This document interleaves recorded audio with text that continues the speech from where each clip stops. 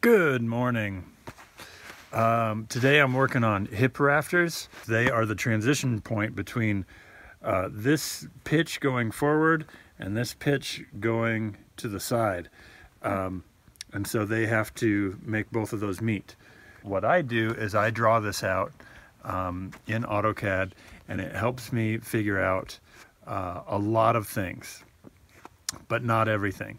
What I've done in AutoCAD is I've been able to look at the shape of this structure in 3 views. So a plan view, a front view, and a side view.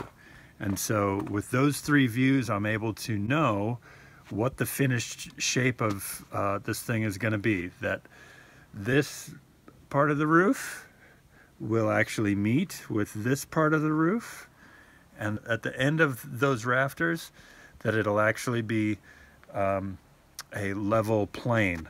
So that's kind of the challenging thing when making 2 planes meet in space. You just got to know that they're all going to end in this at the same point.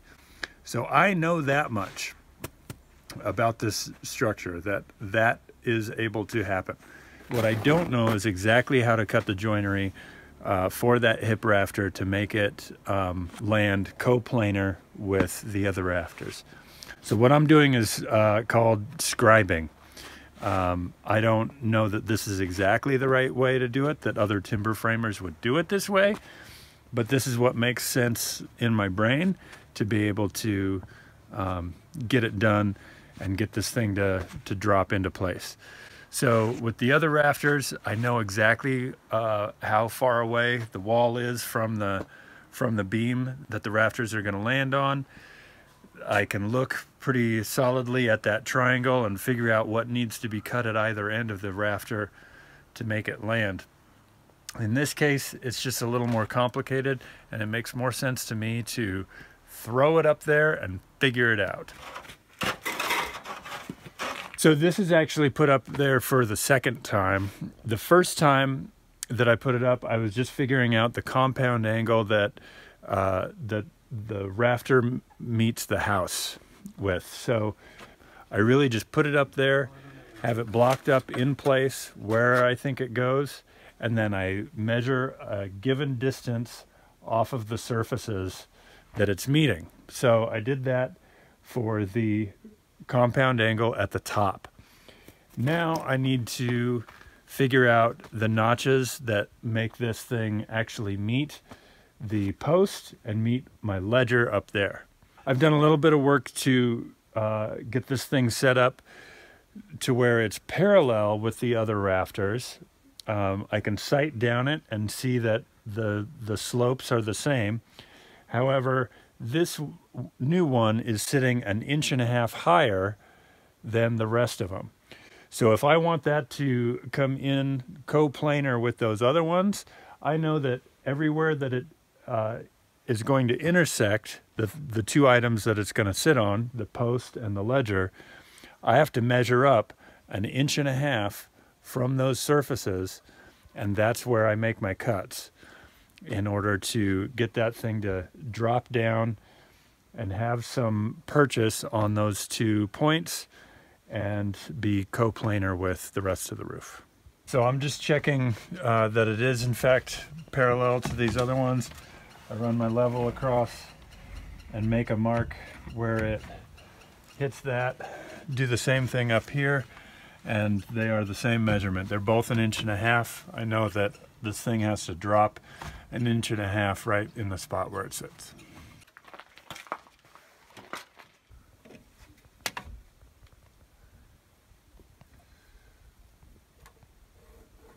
That line is 1.5 inches above the ledger, and then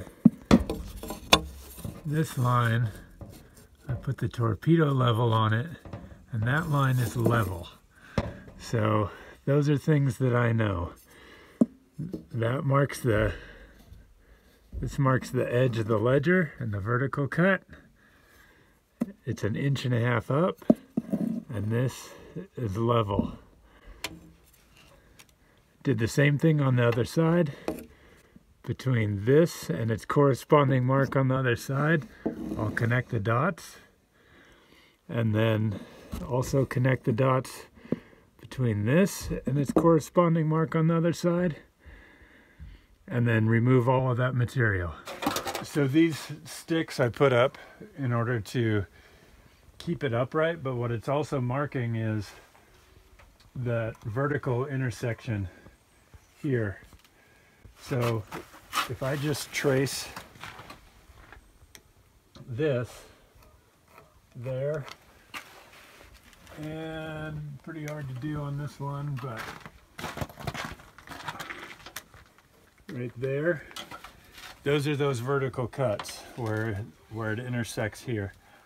And it's also, I've checked to make sure these are plumb, straight up and down, and that keeps the rafter plumb while I climb around and mark it and do all of that. So this point's pretty easy to conceive of, right?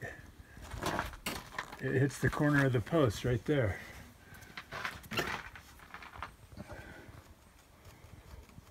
And while marking that gets a little goofy, I know that if I mark this point here, it intersects with this here, so I can just connect the dots there and make that a straight line. I've marked center line here. This is part of my setup beforehand.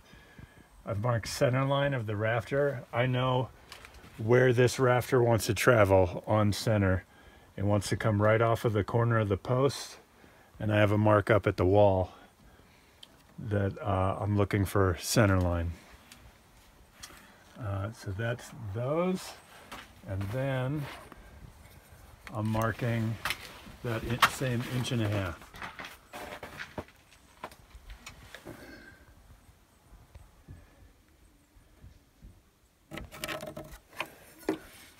So that whole line is 1.5 inches off of the surface where it's going to land. So that goes from there straight down, that cut there, back up just a little bit right there, and then I guess I need to know where 1.5 inches dies into this. So I measured 1.5 inches deep along the length of this cut, but then I also need to know where 1.5 inches, that 1.5 inches height, which is right about there, where it exits the rafter. So I get my ruler down in there. That's 1.5 inches right there, so that I know that when I'm making that the entry to that notch, that's where it's going to transition from this surface to a level surface.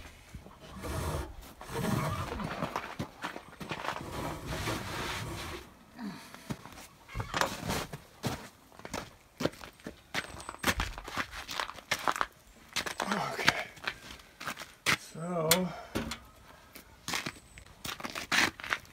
now I get to interpret all my funny little marks into something that works.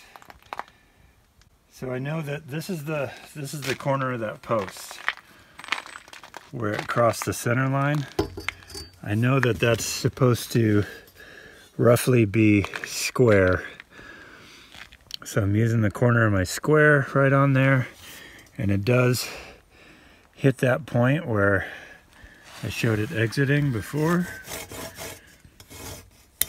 It's on the outside of the building. This is the front side of the building. That's the side. And then I know between there and there is both level and square to each other.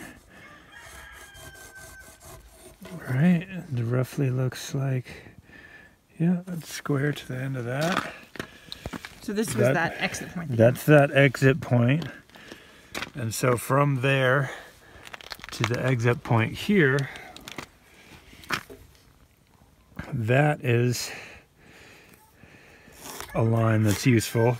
Everything this way of the line is untouched. That's where the transition starts down into there. I'm just going to make that a little darker, make it reconcile a little bit. So all of this comes out. One thing that I do know about this, and this is the only bit that I have to measure as I do it, if this is sitting at the corner of the post and that's landing hard right there, there's no air between, in my setup, between the corner of the post and this surface, and I want to drop 1.5 inches, then I know that this point right here wants to be 1.5 inches deep. So as I'm doing this, I have a depth gauge here. I know go to the line, but in that point, that's sort of a mystery point. So I know that I need to be 1.5 inches deep right there. And then as I'm doing it, I just want to make sure that I'm creating a flat plane. One way to do that is to sort of pivot a straight edge across it, or to just lay the framing square in it. And if that, you know, sits flat, then you know you have a flat surface. This other one may not be as camera friendly. It wasn't as weird on my first one. Maybe I should have filmed my first one. This rafter has a little bit of a twist in it, so it's not sitting really nice and pretty or consistently at this end. But the cool thing about scribing is I can account for that. I can create a surface for it to land on, so it doesn't have to land on a corner and not distribute the load real well. It's just a little bit funky to get laid out. But I know this is an exit point and this is an exit point.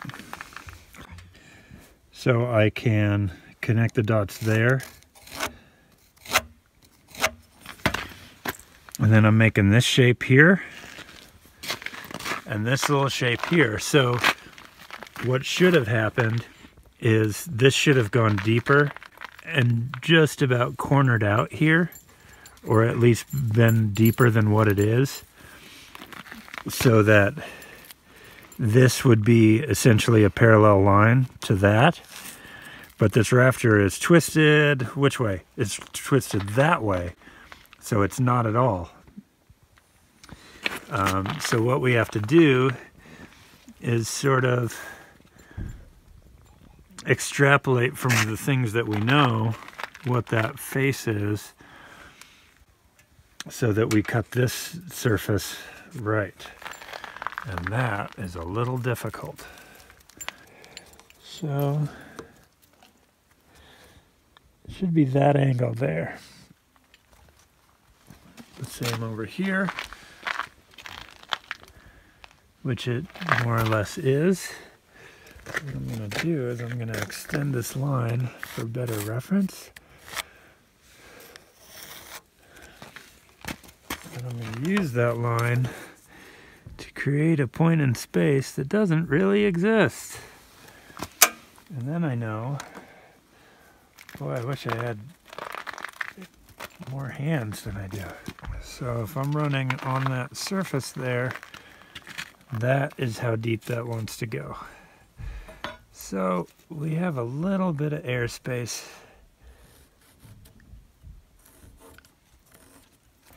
there. There's that much of it is not going to be touching, but all of this will be.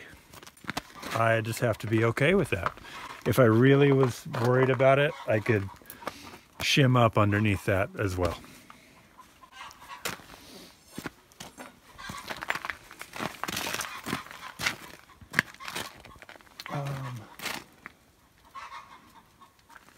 Somebody just laid an egg. That better be an awesome egg. I don't really like to wear gloves when I'm doing this kind of work, but it's so cold out here that my tools are all pretty cold. And so I just have to put them on now and then for comfort.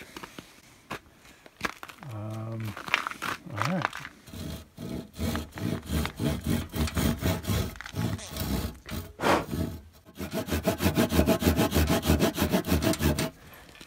That's all the deeper that side goes.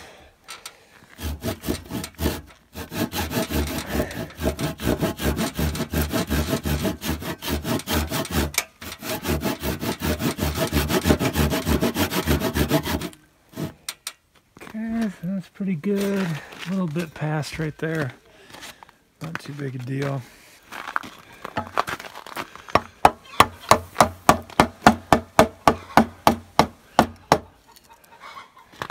So I need to keep in mind which way it's sloping. That is about as deep as that side goes. And then it continues down, going this way.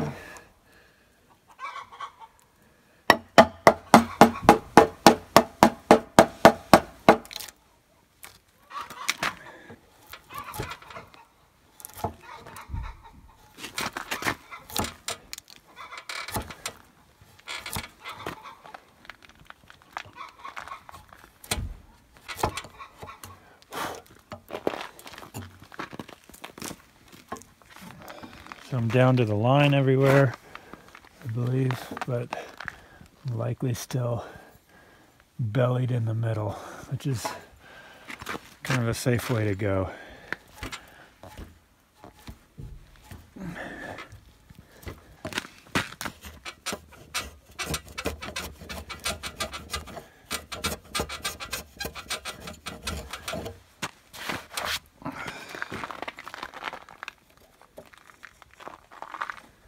A little bit of a pocket in the middle there, not bad. Let's pull this thing here.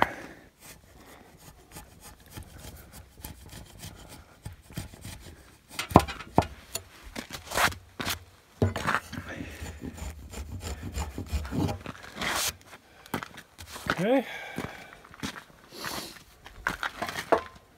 So, although that's weird to not have that touching, that's just what I gotta go with in this instance. I could probably search for another piece that doesn't have such a twist or redistribute it or something, but I'm really not worried about how that's picking up, and I really want it to be nice and plumb as I see it exit that post, because that's actually going to be a feature from underneath, is looking at those hip rafters exposed underneath. So for this one, I'm just removing the bulk of the material with a Forstner bit, and then I'll go and clean it up with the chisel. I like to start where I can see the line.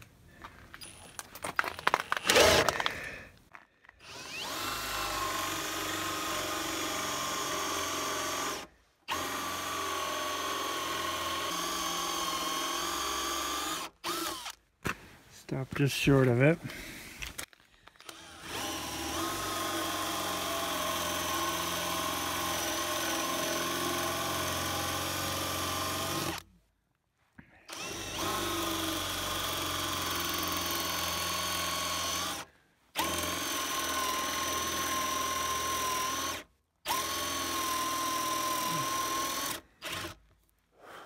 And I'm just gonna go and score the line before I start taking anything out.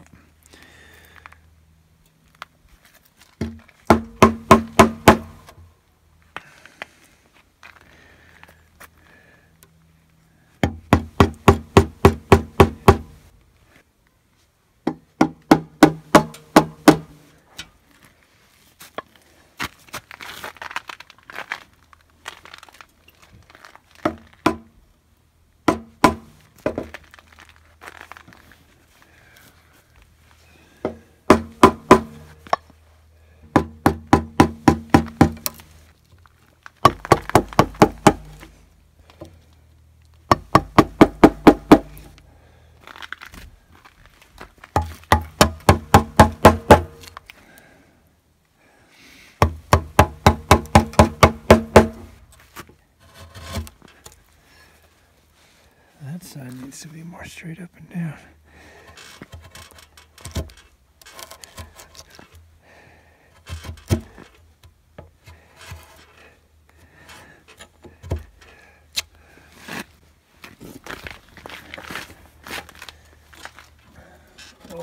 that's a tough place for a knot to end up.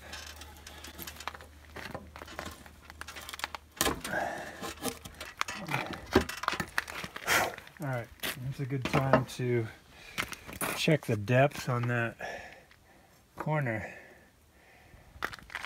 Okay. That's not really fair. I'm sorry, but there it is. 1.5 inches. First try. First try, dude.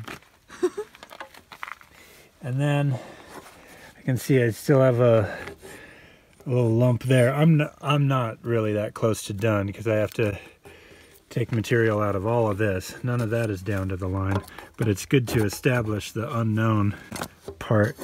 So I'm looking at, I'm rocking on a little bit right there in the middle, and I'm trying to use the end of the ruler as a gauge to see if I'm square there.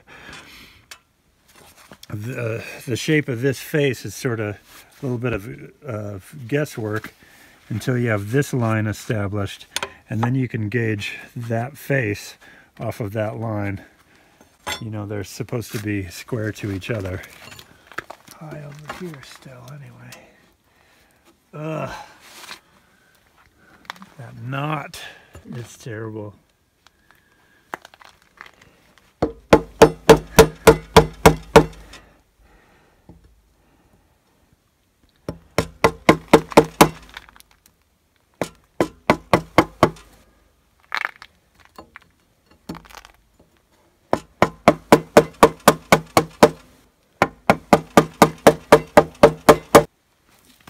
So I'm digging down to the line on the perimeter, making sure that they're reasonably straight lines. And I know I have a hump in the middle, but then I address that until it's gone.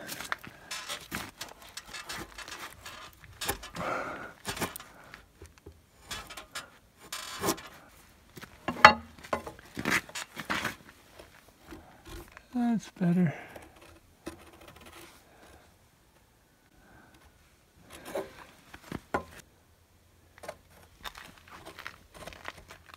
It's a little funky, but pretty good.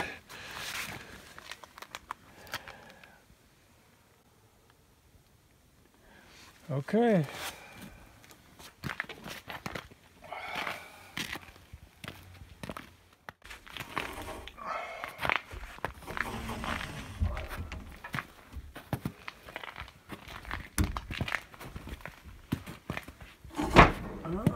That again. Okay.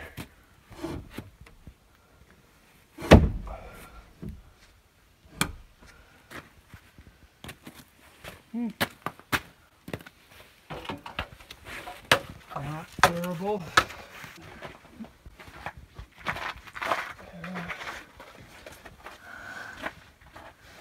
All right, yeah, it is funky, but a lot of it's sitting down, and this seems just fine. Yep, we're touching down.